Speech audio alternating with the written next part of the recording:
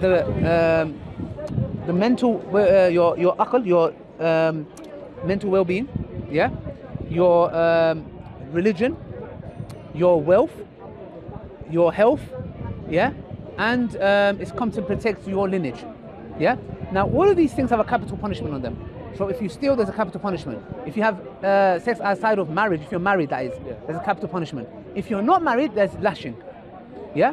If you leave, for example, your religion and become hostile, there's a capital punishment, yeah. And there's a few other factors as well, yeah. So Islam has come to apply these capital punishments. Now why? Because you need to understand, as human beings, deterrent is more of a deterrent than anything. Yeah, that's what I was. Yeah, because in Islam, exactly, it's a very strong deterrent. Why? Because these things cause mass destruction. You know, like America dropped atomic bombs on Hiroshima and Nagasaki, yeah? This caused physical destruction till this day. We believe also there are spiritual destructions, mental destructions, physical destructions. So we know, for example, that, for example, if like somebody is drinking alcohol or doing drugs, yeah? So these things have a ripple effect on society. Now, having sex outside of marriage, we know promiscuity, there's STDs, and one of the evidence from one of the things, the hadith of the Prophet Muhammad, peace be upon him, he told us that a time will come where promiscuity will be on such a level that there will be new diseases that will come out that nobody ever heard of. Monkeypox, this, that, etc. Why? Because of going against God's legislation. Yes? Now, I want to ask you a question. Yeah? Your name is Frankie? Yeah. Okay. You live in the UK. Yeah. We are both law-abiding citizens, right? You don't do anything dodgy at night, yeah? No. Okay, don't worry. So, we live under the rule of United Kingdom. You have a passport. There are laws and legislation, yes? So when you go past the speed camera, you can get a fine. If you try to resist arrest, you will get arrested. So these things are in place. Why? Because we are living under the law of the UK. Okay, we say this entire earth is the law of God Almighty, and He's the one that calls the shots. So if I live in the UK and I have to abide by the laws, he doesn't want to be, guys, he doesn't want his face to be on camera, yeah? So therefore, the question is very simple. If I have to abide by the law of the land, this planet Earth and this universe is owned by God Almighty. He has every damn right to tell me what to do and what not to do. Period. If I can obey a man who's telling me, the Prime Minister, not to do this and this, and I have to listen to him or I'll get in trouble, why is it that when it comes to someone far supreme, God Almighty, why can we not listen to the same thing? Now, when it comes to theft, do you believe stealing is a good thing or a bad thing? Bad thing. Okay, good. Now, when it comes to stealing in Islam, it's not as simple as I went to the shop and I stole some lollipops and I'm going to get my hand chopped off. It doesn't work like that. There are the fiqh behind the fiqh means the understanding. Behind it is what? If I go to a house, I break that door open, I go inside the house, I'm trespassing now, yeah? And then I go to a safe and I break open the safe and I steal a specific amount of money, now you're in trouble. And if there are witnesses. So the matter is not as simple as I stole some tomatoes from the grocery and I'm going to get my hand cuffed. It doesn't work like that. There's a threshold. How much you steal, what you do, yeah? So there's a capital punishment for that, which is that your hand will be amputated. Why? Let me ask you a question. Do you know how many people steal in London? I know the figure's high, but Very high. Why? Bro, some of them, the law even says you can't even stop them. Like if they leave your premises, you cannot follow them, you cannot stop them. there's a limit. I think it was like £3. Exactly. So what we're saying is, even in Islam, there is a threshold. If you go to a Rolex shop and steal, there is a capital punishment. Why? And this is where I believe Islam is the truth. Why? If you see a person's arm being amputated for stealing, do you think anybody will dare to steal? No. Good. So now we acknowledge a problem and we acknowledge the solution. Yeah? Okay. Bro, how much more am I going to go? I'm going to end up here. Here, is this good? Yeah, stay there, don't move. Okay. I love you for the sake of Allah. Sorry, we have our little disagreements, but we sorted them out. Now, the point is what? Islam gives a solution in the long run. What happens today is what? For example, Allah says in the Quran, فَإِنَّ مَعَ الْأُسْرِ يُسْرًا إِنَّ مَعَ الْأُسْرِ يُسْرًا. With hardship comes ease. Verily with hardship comes ease. Now, if with hardship comes ease, the opposite must be true, which is with ease comes good. You're already a Muslim. Repeat after me. I should. No, I'm joking. Now, the hardship is what? Now, to cut somebody's hand off, is it gruesome? Yes. Okay, but the society that's going to be protected because of what they see, because any kind of capital punishment that is applied, Allah says, bring a group of the believers and they witness it. Now, in today's society, the liberal worldview will come and say to you, that is gruesome. How could you cut somebody's hand off? Blah, blah, blah, blah, blah. But this is the point. That one action can deter so many people. Imagine you're a hard-working man. You have your life savings. Somebody comes and steals it. That is the greatest injustice to you. So Islam deals with the root of the problem. It says prevention is better than cure. The Western system does what? Okay, you know, we'll give you a little slap in the wrist. Yeah, don't do that again. Next week he steals. Don't do that again. Next week he steals. Why? Because as human beings, we need something to be feared. So that's why when it comes to God's mercy, His mercy applies here. Why? Because when a man steals something of great value and his hand is amputated, the people who see that, the other gang members, whoever who we want to steal, they're gonna like, you know what? Rolex or my hand? Which one's more valuable? If I said to you, I will give you 10 million pounds in your account, but I'm gonna chop your hand. 50 billion pounds, £1 trillion. Good. So your hand is more valuable than any kind of money. That's why anyone that's watching this will say, hold on a second, I'm not going to steal because my hand is valuable. A Rolex watch? I know, let me just go work, have a halal income, and I'll go buy myself a Rolex watch when I make it. Good. That's number one. Number two, when it comes to adultery.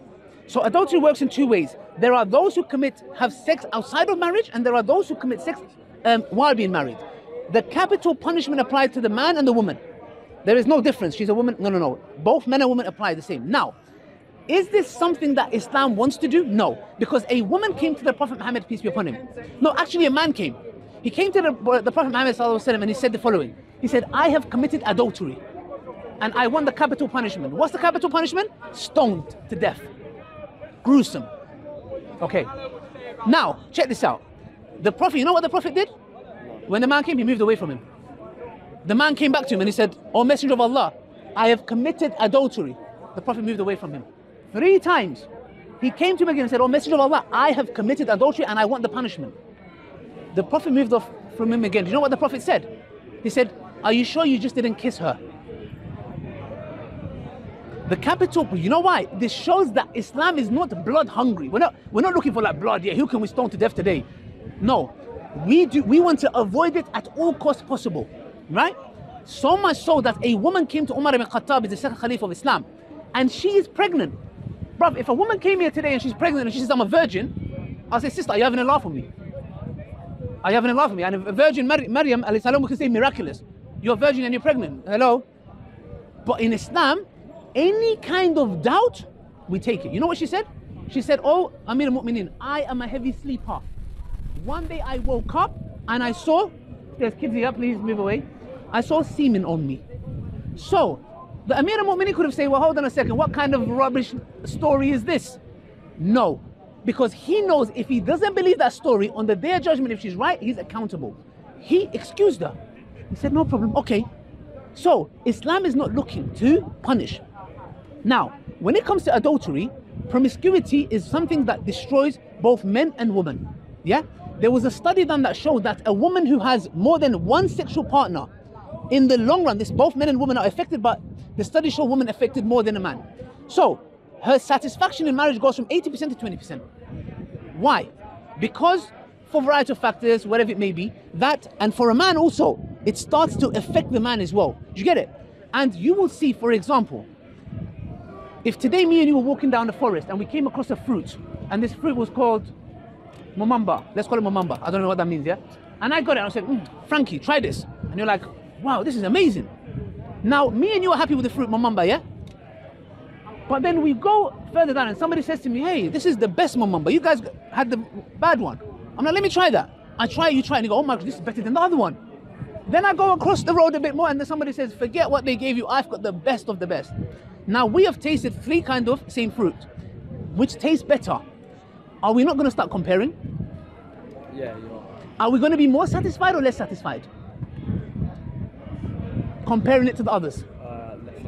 Good. So in Islam, when there's promiscuity and you're sleeping around, you are internally harming yourself, because you are now comparing. Oh, but you remember I was with that woman. In Islam, a man can have more than one wife. That's a different story, yeah? But for a woman, when she has intimacy, they say that a woman releases a hormone called oxytocin, which helps with pair bonding. Especially when a woman gives birth, when she's suckling a child, the oxytocin is released, yeah? She has a deeper connection when intimacy happens. So when people have intimacy, they think it's just, it doesn't work like that.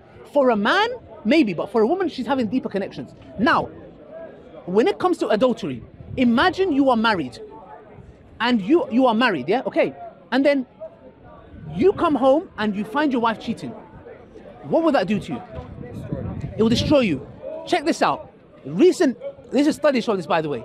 Do you know in America how many men, there was a study done, I can't remember the figures. Do you know how many of them found out that their child was not their child? Literally, just imagine, the woman, the wife, she was looking after, and this is why it's so catastrophic. Because now, imagine you're looking after a child till they're 15, 16, 17, and somebody comes and says to you, by the way, brother, these are not your kids. Do you get what I'm trying to say? Now, that's the harm that it does to a person. Now, imagine the harm it does to a society. Now, you have today men who are deadbeat dads, who are sleeping around with 1, 2, 3, 4, 5, 6, 7, 8, 20 women. Do you know what's happening? He's having children from those women. They are having kids, and guess what? Their kids are dating each other, incest. Why? Do you know why? Because they don't know one another. Islam has come to find a solution, which is polygamy, which is what? If you're going to do it, you do it the right way. Now that has a societal impact, because now when these men are sleeping around with these women and leaving these kids, the kids that are brought up in single mother households, and I'll give some clarification, I'm not blaming the single mothers, because the mothers are the caretakers. That's why. The single mothers, because of those households, they are more likely to commit crime, sexual abuse. Sorry? Oh, sorry. No, he doesn't want to be on camera. They'll be more involved in crime, end up in prison. So do you see the impact that it has on society? That's why Islam has a capital punishment. So it's deterrent. The whole point is what deterrent. And in order to carry the capital punishment, in the history of Islam, I can count with my fingers how many times the capital punishment is applied. Why? Because it requires 4 witnesses. Imagine 4 people walking. Yeah? They see the intimacy happen, the pen go in the ink. Penetration, literal penetration. 4 just individuals have to see them having intercourse. Not she was on top, he was, no. Did you see? If there's kids, please leave the building. It's going to get peak. Okay. Did you see the penis penetrate the vagina? If you didn't, guess what happens to all of those 4? They all get whipped for slander. A man came to the Prophet Muhammad, and you know what he said? He said, and check this out, guys, yeah? This is how you know Islam is just. Some people come and say Islam is a man's religion, yeah? A man comes to the Prophet Muhammad and says, I saw my wife having sex with another man. Did the Prophet say, he's a man, we're going to take his word? Do you know what the Prophet said to him? He said, what you've said now is a slander, and we're going to lash you for slander, 80 lashes. Now he's thinking, I just caught my wife, and now the messenger of Allah, the messenger of Allah is now going to whip me. That's hurtful. God Almighty sends a verse down. And in the verse, Allah says that tell the man and his wife, they come into court and they take 4 oaths by Allah. Wallahi, he's a liar. Wallahi, he's a liar. So she's saying, we take an oath by God that my husband is a liar, and she said the same about the wife. And the 5th oath is what? You ask Allah's curse be upon you if I'm the liar. So now you're asking God's curse. You know what some of them say, the narration? It says that when it came to the woman's turn to ask the curse, to say, may Allah's curse upon me, she stuttered. Now, how do you think that's going to make people think? They're going to be like, whoa, hold on a second. But guess what? She ended up doing it. Nobody can say nothing. So adultery is there to protect the community as a whole. The other one, when it comes to apostasy, which is quite a common one, yeah? When it comes to the issue of apostasy, Islam in every country, in this, Russia, America, China, they have a right to protect the state. Islam is no different. Religion and state is one. So if somebody is coming and causing corruption, if somebody says, I want to leave Islam, we'll say, brother, assalamu alaikum, we don't need you. Yallah habibi, bye-bye. I'll buy you first ticket back to the west, wherever you want to go. Assalamu alaikum, bye-bye. Now, if that person comes and causes disorder in the land by coming publicly and saying, guys, Islam is false, Islam is this, Now you're in trouble. You're not allowed to do that. Why? Because Islam came to protect the religion, protect our souls. This person might misguide me. So Islam has a capital punishment. Yes? Why? You know Edward Snowden? Okay, Edward Snowden was somebody who used to work for the American government. He ended up leaking some files, and he was still going to arrest him for life, for treason. He ran to Russia. America implemented this. So the point is what? Islam is not exclusive in this matter. Every nation has a right to protect the citizens. If you don't like the religion, you can leave and go away. Bye-bye. But if you're going to come in public and start cursing Islam, there is a capital punishment. And we are proud of that. So we've done adultery, we've done theft, we've done murder, yeah? And also highway robbery. Highway robbery in Surah Ma'idah, Allah subhanahu wa ta'ala says, do you know what the punishment is? The person who does highway robbery, you cut the limbs on either side. Right arm, left leg. Left arm or right leg. And not only that, you crucify and hang them. I'll be honest with you, people watching this will be like, this is crazy. Brother, I'll be watching that with popcorn. Why? It might sound gruesome. You know why? Highway robbers. You know what that means? You and your wife are going holiday. Some car pulls up, boom, guns. Yeah? Comes, slaps your wife, bang, shoots you in the leg, boom. Takes all your wealth. Brother, that is the capital. I wish they would give me so I can apply the capital punishment. You are going peacefully in the land. Are they causing disruption in the land? Are they affecting your security and safety? Good. So Islam says there's 4 different punishments. The first one, if they stop you, argument's sake, you're with your wife, give me your money. You give the money, I go. Your hand will be cut off if you're caught. We come and stop you. We don't take your money, we don't take anything, but that's what we do, we go, yeah? Then you will be imprisoned or exiled. If we come and we steal and we kill, crucifixion.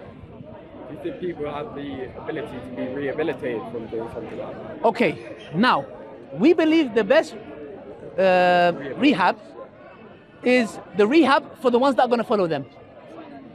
So, now if that person, because what they've done is a great crime, they've took the life. Now, when you commit murder, which we said Islam came to protect the life, when you take somebody's life, Allah gives 3 options. Number 1, an eye for an eye. Yeah? But who decides? The family. Have you guys seen in American courts when they give a punishment to somebody who's killed a child or somebody, and they say 15 years or 10 years? Have you seen how the family go crazy? Yeah? And they say this is justice. Take your justice to hell. The family is the one who's been wronged. They are the ones that should decide. So Allah says, look, number 1, blood money. So we can ask for blood money. We want, you killed my son, no money can be whatever, yeah? But still, we want £50,000, yeah? Number 2, an eye for an eye. We want him to be executed. Or Allah says what? And it is better. It went back to what? You said Allah is merciful, yeah? Allah says it's better if you forgive. There is like... Of course. With these things, if the person that you're stealing from forgives you, you're forgiven. In certain aspects, you're not. But that's pertaining to life. So in a nutshell, all these things are stipulated. Why? To protect the communal rights in the long run. Because if you look into the Western system, promiscuity, do you know how many people have STDs in London? 1 million. 1 million people have STDs, bruv. You need to have a test. You know you have a test anytime you go for dates. Yeah, you need to make sure you got a test, bruv. Test everybody, bang, bang, test them. Yeah, 1 million people have STDs. Theft, robbery, murder, gang crime, knife crime, yeah? Bro, I'm telling you, these guys who go, I saw one video, it broke my heart, man.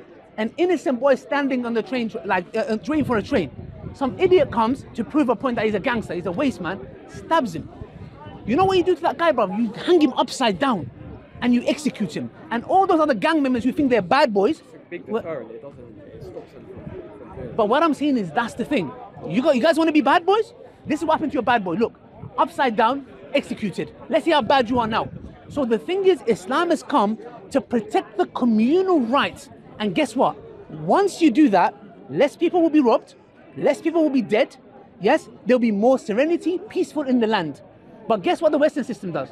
Opposite. No, let them go. And what happens? When I'm walking down the road, get robbed. Next man gets stabbed. So the point is what? Frankie, the point is what? Do you not believe this is a better system? I know it's gruesome. Look, don't get it twisted. I know it's gruesome, but remember the verse I told you in the Quran, Allah says in the Quran, with hardship comes ease. If we apply this hardship, the ease will follow in the long run.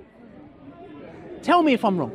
I do think that's true, but I feel like that has to be universally applied for it to completely. Of course, but that's the reason why Islam came for the whole entire world.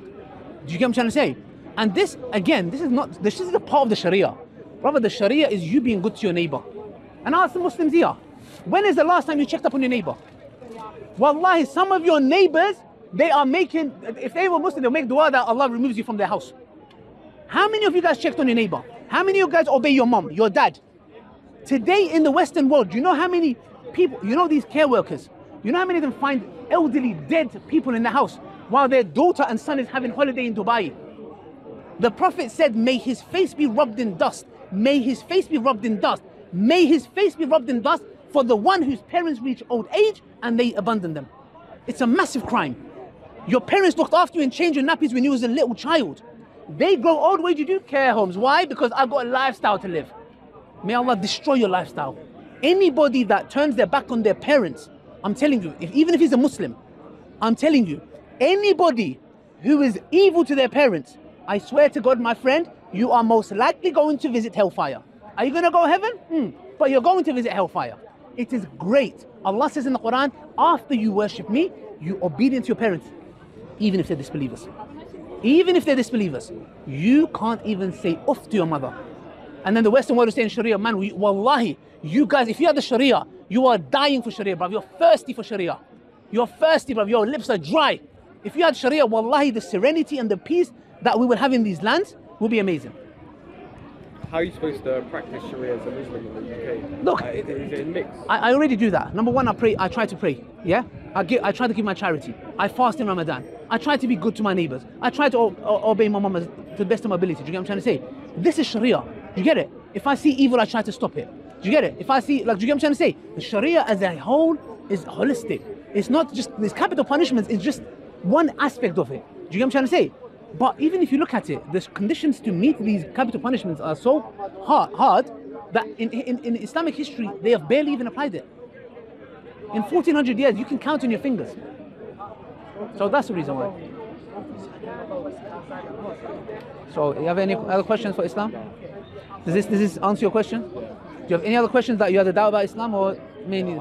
I need to have some time to reflect. No problem. Thank you, Frankie. It was a pleasure. Thanks for listening. Thank you. I really appreciate that you're a sincere man. But if you have any questions, I'm here every Sunday. Yeah. And yeah, look after yourself. Thank you. I'll just take the money. Thank you.